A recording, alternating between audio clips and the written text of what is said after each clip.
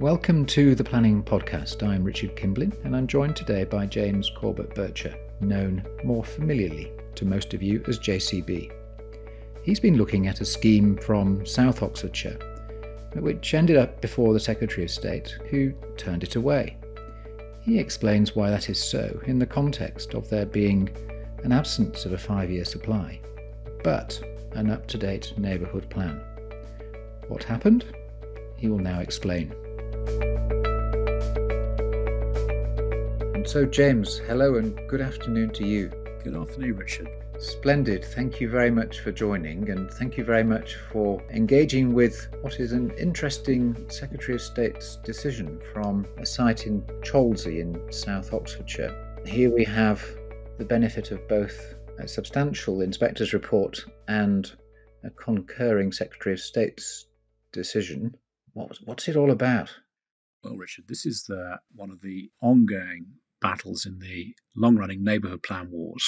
It is a decision which effectively confirms how neighbourhood planning policy under NPPF 14 works when you are well inside the 2-year period for the purpose of 14A through to D. In effect, it's a big scheme that was not in the neighbourhood plan, was found to be contrary to the strategy in the local plan and the neighbourhood plan, and as a consequence, although the housing land supply was somewhere in the region of the threes in all likelihood, effectively the presumption did not apply to ensure that there was a grant of permission overall. That's the core issue from this case. So we've got an August inquiry stretching out into September in respect of what's described as a mixed-use development, 350 dwellings, a bit of C2, some retail, a bit of employment, genuinely mixed, in a district, as you've identified, no 5-year land supply, but with a neighbourhood plan. What was the state of the neighbourhood plan here, and why was it important? So critically, for the 2-year period purposes, the plan had been remade in October of 2022. So although a lot of the work had been done on the appeal prior to that date, effectively there'd been this review. It was then made at that point.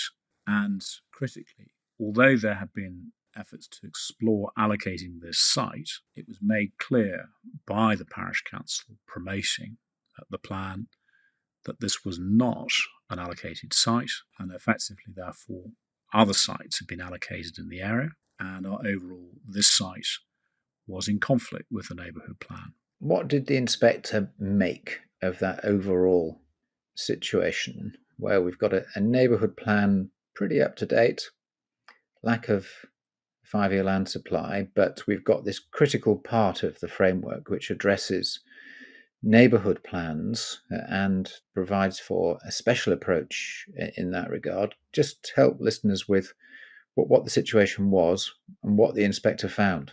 Yeah, so effectively the inspector works systematically through all the stages of 14A through to D, and this reasoning is then effectively transported into the Secretary of State's decision as well. In essence, what the inspector found was that, having established it's in conflict with the neighbourhood plan had obviously, as a matter of fact, been made, i.e. statutorily adopted, within the 2 years.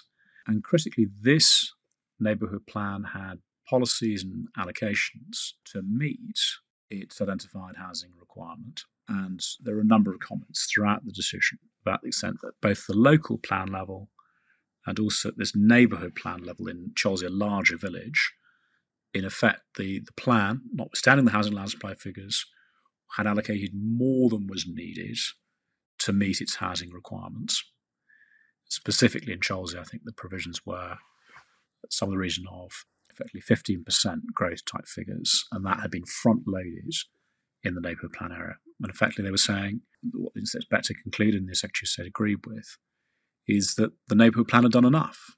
And this is effectively how that specific provision about having policies and allocations to meet an identified housing requirement works.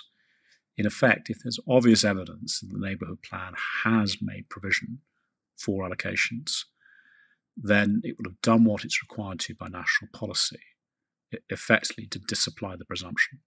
Now, In this case, the inspector expresses himself in ways which are clear and really quite emphatic. So when we get to page 113 of the document, we find the inspector expressing himself about whether or not this is or is not in the right place, and whether or not this development plan position yields any possibility of recommending the grant of consent and keeping the public on side in respect for plan-led development. Do you want to say something about the way in which the inspector reasoned his conclusions? So as we get to the planning balance, we see all the different considerations laid out in fairly conventional ways. But then as we get to the final paragraphs, we get to perhaps what the inspector was really thinking about the overall decision. And at 392, just 4 paragraphs from the end, the inspector says, well, the matter can be seen to have weighty considerations on both sides, so both benefits and harms. And he notes in particular affordable housing and extra care, older persons housing. But then says, but it's in the wrong place. And those wordings there, we've often maybe thought inspectors might be thinking that as we sit there, but it's read him express it, with quite that clarity. I think there's a couple of words missing there, but there's simply the fact that it's in the wrong place. But nonetheless, it's very clear what the inspector's saying is it didn't meet with the spatial strategy. What the inspector then adds to that, to be very helpful, I think, just in terms of thinking about how we deal with neighbourhood plans and relatively recently adopted local plans.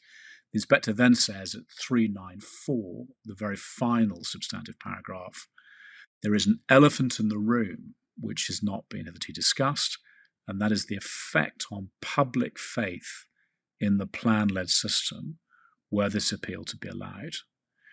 And critically, what the inspector refers to is not just the neighbourhood plan and the considerable portion of the local population, in his words, who've been involved in it, but also South Oxfordshire. He says South Oxfordshire has an up-to-date local plan in which considerable public involvement has been invested. So what we're seeing there is an inspector endorsement of the local plan system in these specific circumstances where you've got a large development, 350 plus, 400 plus units, effectively being placed contrary to what the spatial strategy had envisaged overall. So there we have a great degree of respect being expressed for that particular local, from the Localism Act, from the local part of the development plan. No bulldozing of local opinion there, quite the opposite, and expressed in a way which really does attract attention. It's an elephant in the room, and if that plan, having engaged people in the way that it has yielded the conclusion that development in this location would be development in the wrong place, and a place which is not a well-endowed location, to quote the inspector, then that's going to be respected and the outcome follows accordingly. Absolutely. And I should say at this point that the way in which the Secretary of State then takes those findings when it comes to the final decision, effectively the Secretary of State doesn't need to add a lot more in terms of the analysis of that. There are some references, a little bit of extra wording here and there, but effectively it's the Secretary of State just simply endorsing that. And I think therefore it's a demonstration of a case in which, and there often are in neighbourhood plan cases such as this, recommendations to grant which are overturned. But this is a case where the inspector reached a firm view, and the Secretary of State therefore didn't need to add anything else by way of taking into account any broader considerations about neighbourhood planning to simply reach an overall decision about what should happen in this specific case. Well, James, that's fantastic. It's a short run through a very long decision, capturing what the key issues really are. People will be very interested to have heard your analysis of that. Thank you very much indeed. Thank you very much, Richard. That was the Planning Podcast. Next, we're going to go back to court. There's so much really important material coming out of the Planning Court at the moment. We're going to review some of that for you in our next episode. But until then, thank you and goodbye.